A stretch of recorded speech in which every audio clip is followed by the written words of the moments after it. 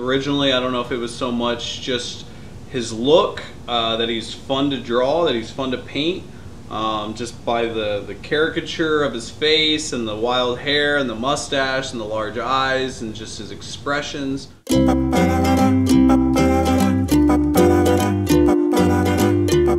Hi, my name is Michael Anthony Adams, and in this segment, the star talks to portrait artist Jonathan McAfee about his upcoming show, What People Like About Me is Indianapolis, which features paintings of literary icon Kurt Vonnegut.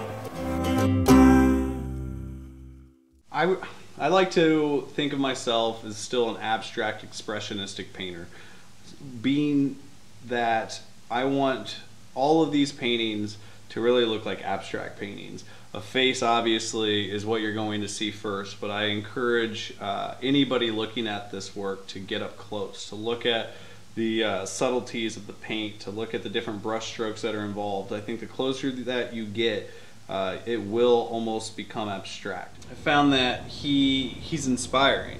Besides with his own writing and his novels and short stories, his views on just the environment and his views on creativity and his views on the human condition have recently been something that have really inspired me. And so faces in particular are fun to paint because they have life. They have a life of their own. They belong to somebody. And that whole process of painting somebody and watching that painting, that two-dimensional surface, have life is very exciting.